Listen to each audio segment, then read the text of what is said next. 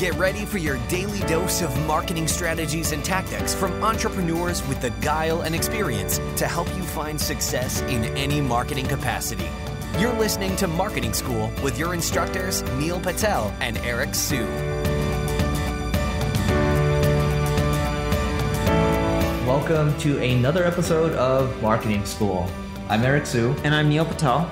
And today we are going to talk about 7 metrics you ought to monitor inside of Google Analytics. So the first metric I like to look at is my bounce rate, right? Are people bouncing off my page immediately when they visit it? Do I need to figure out, do I need to deliver a better experience? So I'll look at my bounce rate. Basically, I'll look at my landing pages as well and other pages that I have to make sure that, more or less, things aren't out of whack and one page has an extremely high bounce rate on the others, don't. I like looking at search traffic and I monitor it daily. I compare it week over week. So if today's Monday, I compare it over this Monday over last Monday.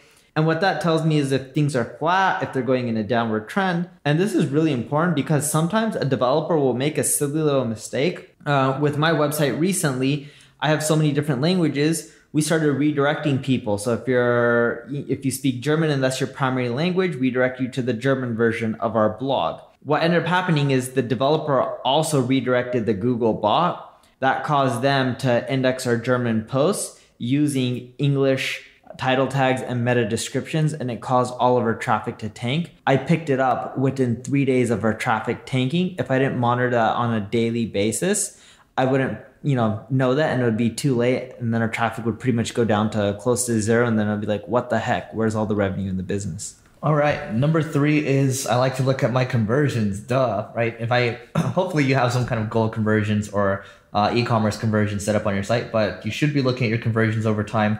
Where are they coming from exactly? Are you trending in the right direction? And so on and so forth. So there's a lot you can do. You can slice and dice around your goal conversions or completions and your e-commerce conversions. So just make sure you're monitoring them.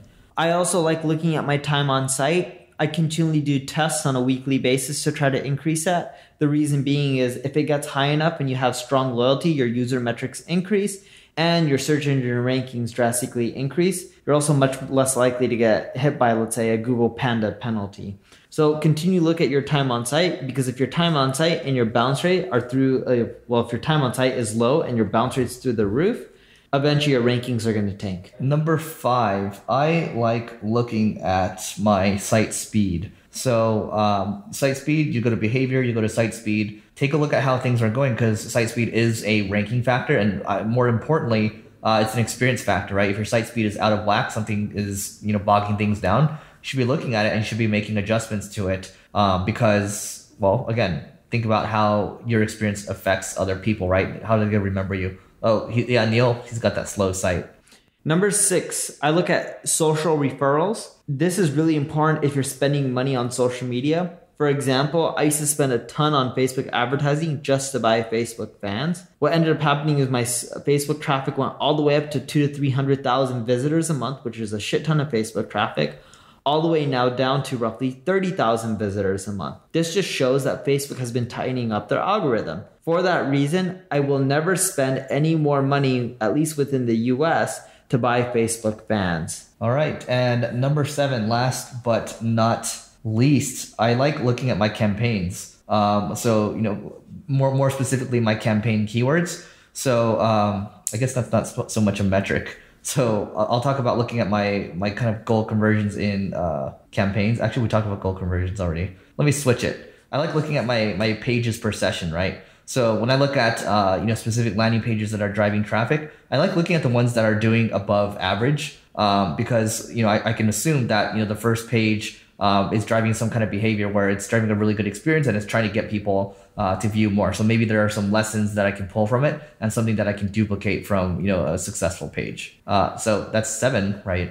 Yeah, that's 7. So that's 7. So that's it. And we'll see you tomorrow. This session of Marketing School has come to a close. Be sure to subscribe for more daily marketing strategies and tactics to help you find the success you've always dreamed of. And don't forget to rate and review so we can continue to bring you the best daily content possible.